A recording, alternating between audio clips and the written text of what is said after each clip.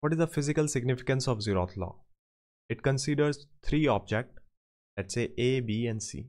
It says when A and C are separately in thermal equilibrium with each other and C and B are separately in thermal equilibrium with each other, then automatically A and B will already be in thermal equilibrium with each other.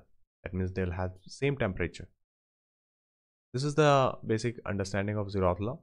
Now let me tell you the physical significance of it. What is its physical significance? See, let me consider this C body as a thermometer and this A body as the boiling water in country A. So what I do is first I go to country A and there I establish thermal equilibrium between this thermometer and this boiling water, and then I move to country B and again I establish thermal equilibrium with the boiling water there.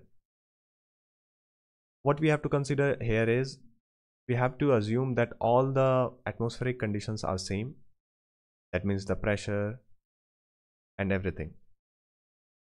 If the pressure is atmospheric pressure and other conditions are same in both the places, then you'll see that the thermometer will show the same temperature, right? It will calibrate same temperature, and these two boiling water will have same temperature also. So this is the basic philosophy behind Zeroth law of thermodynamics.